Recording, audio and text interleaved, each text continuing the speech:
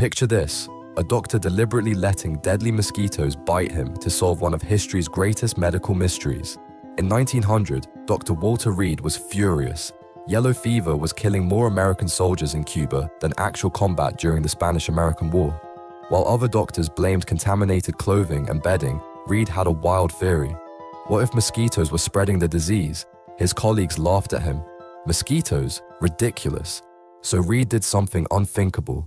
He set up human experiments where brave volunteers let infected mosquitoes bite them on purpose. For days, Reed watched in terror as these soldiers waited to see if they would develop the deadly fever. Some did get sick, but they survived, and Reed had his proof.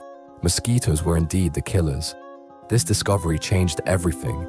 It led to mosquito control efforts that made building the Panama Canal possible and saved millions of lives worldwide. Sometimes the most dangerous experiments lead to the greatest breakthroughs.